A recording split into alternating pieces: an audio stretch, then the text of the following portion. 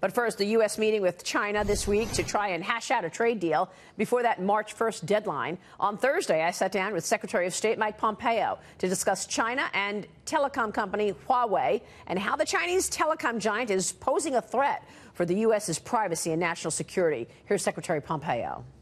They are creating a real risk for these countries and their systems, the security of their people. Europeans care deeply about their privacy. The risk to privacy from this technology is very, very real. And we're out sharing this information, the knowledge that America has gained through its vast network, and making sure countries understand the risk. That's important. We think they'll make good decisions when they understand that risk. It's not even just the risks for them. It's the risks for the world. I mean, if you are in high-level talks about national security with Poland, with the Five Eyes, I mean, your Americans' information is out there, too, because China has tapped into their network. There's a second piece that we've shared with them as well, which is if a country adopts this and puts it in some of their critical information systems, we won't be able to share information with them. Really important headline right there. And joining me right now is the chairman and CEO of Cisco. That's Chuck Robbins. And Chuck, it is great to see you. Thank you so much for joining us. It's great to be here. I want to get your reaction to this whole Huawei issue. I know that Huawei is a competitor of yours. Look, the Europeans pushed back when the secretary was overseas last week and said, look, we have already invested all of this money in Huawei. How are we going to redo our whole telecom infrastructure? We should point out that this is all subsidized. The governments have already chosen Huawei years ago. Yeah, you know, these customers around the world have made decisions, and most of them are using a combination of our technology and other providers' technology.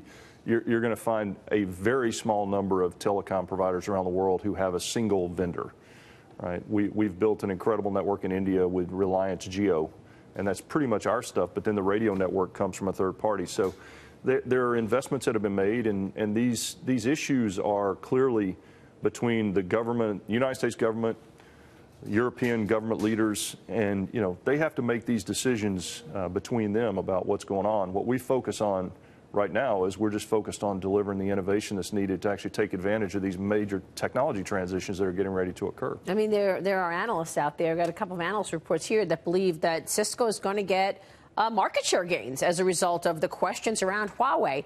Putting that aside for a moment, are you seeing an increase in business around security in general? I mean, this is becoming a hotter and hotter issue with a lot of fear around it. Yeah, I think there's a couple of aspects to this question. First of all, our security business last quarter grew 18%. So we are one of the largest security providers for enterprise and government customers around the world. We're blocking in excess of 20 billion threats a day for our customers. And so that part of our business continues to ramp, and the threat surface is increasing, and it's just we're seeing more and more threats every day. Then as you look at the other issues that are occurring around the world, I think that as our customers look to make decisions now, they're assessing not only the innovation, which we're focused on, but they're also assessing trust. They're assessing how secure do they believe the products are, and these are becoming more and more important criteria for their decisions. Yeah, because you're seeing all of these cyber intrusions. Right. Characterize how bad it is. We were talking with the Secretary of State yesterday, and he basically said, look, we're talking about thousands of cyber intrusions a day, whether it's China, Russia, North Korea. We know who the bad actors are. You must have, obviously, incredible intelligence on how many attacks are attempted. Well, I mean, if you just look at the customers that our products are defending, because we see the threats and then we aggregate the threats so that we can dynamically defend other customers. So when we see a new threat coming in Asia, we actually correlate it, and then we dynamically update networks in Europe, technology in the U.S. to actually protect against that threat. We're seeing billions a day, billions on a global basis. So it is. Now, these aren't all new, but it's massive, and it's just increasing. And again, as we move into IoT and we add more connected devices, the threat surface gets bigger, more attacks. In your last earnings call, you were pretty confident on the macro environment. Tell us what you're seeing in terms of enterprise spending, in terms of businesses putting money to work, getting ready for 5G. How would you characterize what you're seeing today and your anticipation for the year? Well, if you look at our orders last quarter, which ended, I think it was 4 or 5 weeks ago, we had our enterprise business was up double digits. Our mid-market commercial business was up 7% globally. Our public sector business globally, our orders were up like 18%. So we saw very consistent demand. Our service provider business, which is where the 5G spend is going to come, was slightly down like 1%. But we don't expect the 5G build-outs to really start in mass until 2020. But we saw very consistent demand from the first day of the quarter to the end. We saw it across customer segments. We saw it across geographies. I mean, Europe, Middle East, and Africa, orders were up 11% for us. So Asia was up mid-single digits. U.S. was up 7%. So we saw really consistent, demand across. Now, there continues to be lots of geopolitical risk. I mean, if the trade talks go sideways, then who knows what happens. Yeah. One of the analysts at Goldman Sachs said that the biggest surprise for him was the very high order rate for the public sector. Yeah. You mentioned the 18%.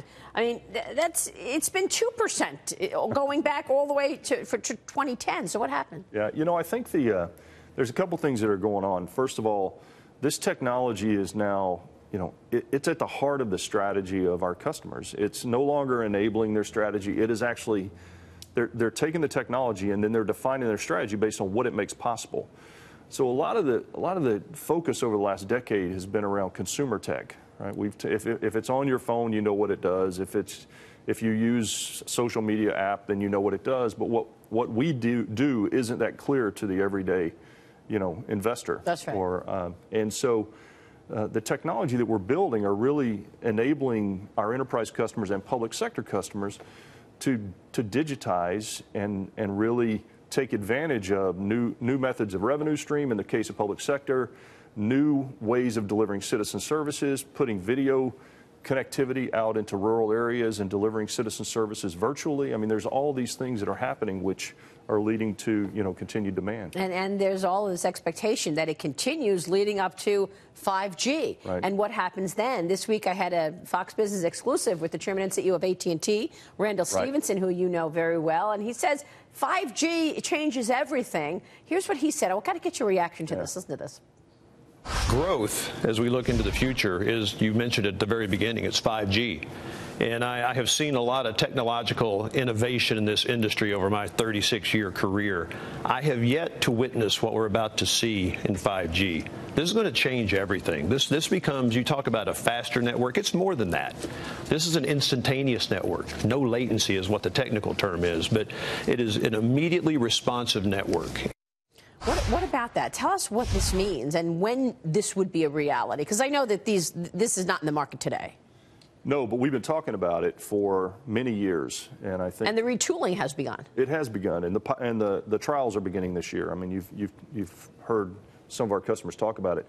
I think this is one of those great examples where the hype building up for this is the reality is going to match the hype. I mean, the fundamental difference that this technology is going to bring. You're going to see, speeds in 2022. You're going to see speeds that average 4 to 5 times more of what we get today. And if you think about what it enables, not only higher speeds and lower latency for mobile devices, but we're going to be able to get connectivity into rural areas that we haven't been able to because the cost of digging trenches and laying fiber have just been prohibitive. But now we can do this with 5G. So we're going to be able to connect people who have not been connected before. We believe, we've done a study, and we believe in 2022 there'll be over 400 million 5G connections. Wow. And as you know, what happens is when you get to a place where you have all of this high bandwidth capacity out at the edge of the network, then the core infrastructure has to be updated to actually accommodate that. And that's one of the big roles that we're going to play is delivering innovation that actually allows our customers to deal with all this traffic. Yeah, it's amazing that the wireless business keeps growing. I mean, they find wireless customers, whether it's people like what you're talking about that haven't had the connection and haven't had a fast connection, certainly, and sometimes there are areas where you just don't have good broadband still. Right. Or there are other situations where people are taking on 1 and 2 phones. And that's not even including things like the smart appliances and the autonomous cars. So that is also going to get powered up with 5G. Yeah, I mean, 5G is going to provide everything from the ability to connect IoT devices, so things in your home, vehicles, all the way to connecting enterprise branch locations, because the whole notion of lower latency is really what's required to do real-time video applications.